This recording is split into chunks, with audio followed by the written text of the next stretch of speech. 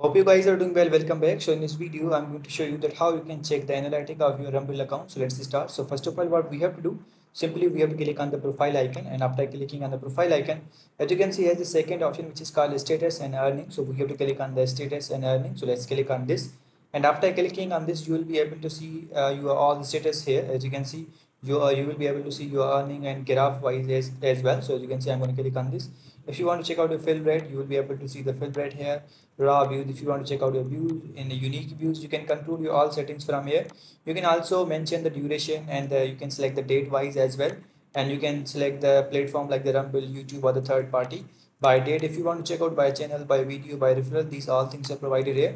If you want to check out daily, monthly, weekly, so these all setting options are provided here. You can check your analytic from here. So I hope you guys understand this video, that how you can check your analytic on Rumble. So see you guys in the next video.